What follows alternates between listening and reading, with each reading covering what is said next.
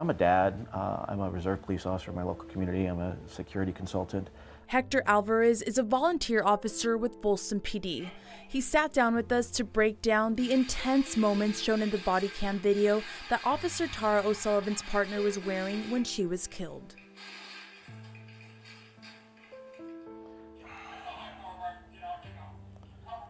You know, I don't know what's going through his head, and I can only imagine that it's that one thing that none of us want to happen, and it's like, it's happening. We've heard things about, you know, why did it take so long, and people questioning, and I don't think anybody can remotely fathom the desire to get to help your partner when something's going on, and so knowing that they were stuck and not able to get there for as long as they were, it is a painful thing to consider that they went through.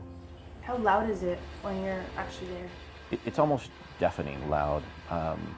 You know, this particular round is faster, is smaller, and it was nonstop. And you can hear the different percussions. You can hear the different guns. We always hear people say things like, "Well, it's what we signed up for."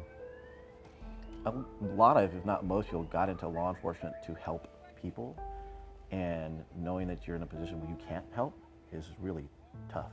If we think about the underlining call, this was a woman who was afraid of the partner that she had, and so asked for help just to get her stuff.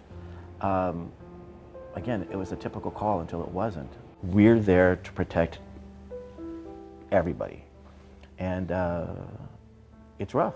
You know, this one stings because she's what we all wanted. You know, she's the officer that we all wanted, and she was taken far too soon.